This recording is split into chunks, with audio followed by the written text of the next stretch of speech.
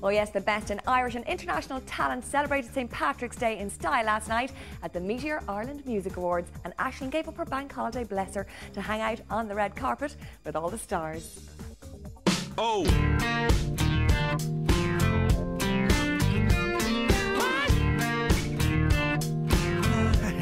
Tonight we're celebrating all those artists and musicians who had us humming along to their tunes last year.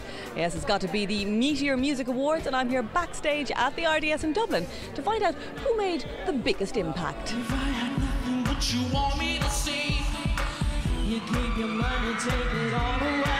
Enrique, you're very welcome to Ireland. You've just performed out there. This is crazy. I'm just looking around. You got like 1 million cameras in here. It is crazy, and it's very, very hot in here too. And you've just actually managed to raise the temperature. Did you like that? Thank you. That's very nice of you. I think it's more you than me. Stop the lights. So, what were the crowd out there? What were they like? The Irish.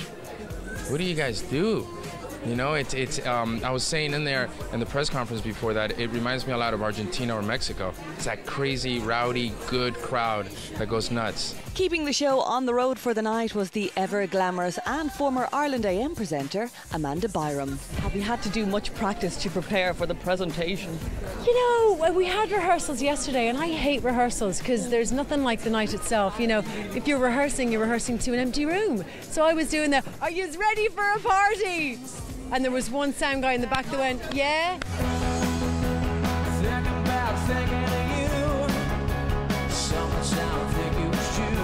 Welsh rockers The Stereophonics kicked off the proceedings with a medley of their hits. Quite an honour to open the show. Who are you going to be catching up with tonight? To be honest, I don't even know who's here. Enrique Iglesias, apparently, is going to turn up. Iglesias, I've heard he's a bit of a bad boy on people's Blackberries. He pinches people's Blackberries and sends naughty messages to You'll have to watch him. I haven't got a Blackberry.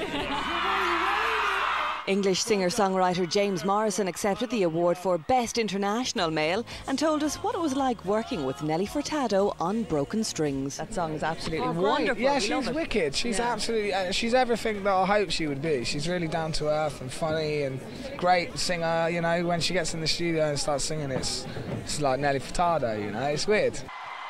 And from the Mercury to the Meteor, Mancunian group Elbow walked away with the award for Best International Band. You guys are on fire at the moment. You're just scooping up the awards, and here's another one to add to the mantelpiece. Are you happy? Very, very happy, yeah. I've been asked to give more awards than we've ever received in the past, but it's all turned around in the last 6 months. And well deserved too. So with the international winners out of the way, it's time to focus on the Irish acts that have impressed us the most.